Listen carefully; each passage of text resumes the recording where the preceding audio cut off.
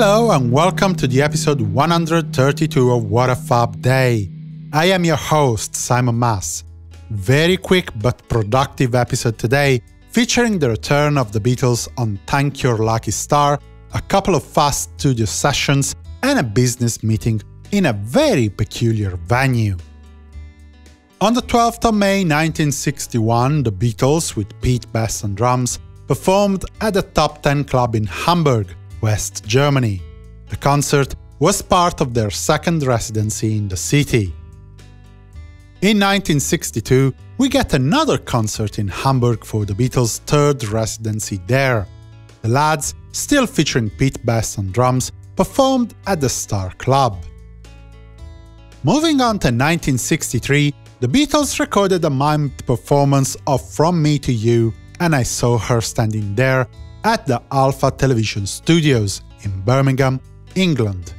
The footage was used for the band's fourth appearance on ABC Television's Thank Your Lucky Stars. The show was aired on the 18th of May between 5:55 and 6:35 p.m. On the 12th of May 1966, we get a mixing session in Abbey Road at the EMI Studios.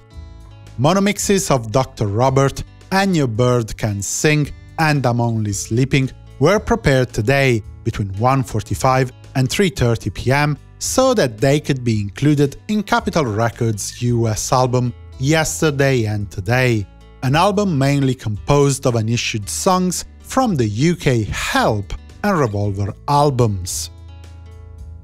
1 year later, in 1967, the Beatles started and completed an entire song in one recording session, the second time in 2 days. Working between 7 p.m. and 12:30 a.m. at the EMI Studios, they recorded All Together Now, another song written for the Yellow Submarine soundtrack. They recorded 9 takes of the rhythm track, featuring Paul and George on acoustic guitars, John on harmonica, and Ringo on drums and percussions, and all the necessary overdubs. George Martin couldn't attend the session, and so it was Geoff Emerick who took the reins of the proceedings. Finally, in 1968, John Lennon and Paul McCartney had an informal business meeting for Apple Corps in the afternoon, on a Chinese boat sailing around the Statue of Liberty in New York, New York. The meeting was with Ron Cass, recently appointed US head of Apple Corps. This concludes today's episode of What a Fab Day.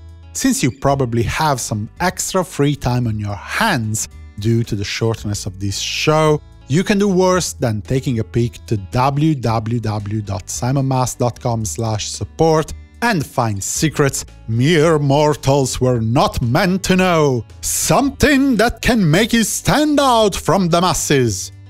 Helping me to create more music-related content to put on the internet for everyone, as detailed on that linked page, has been proved to increase one's fab factor by at least 300%.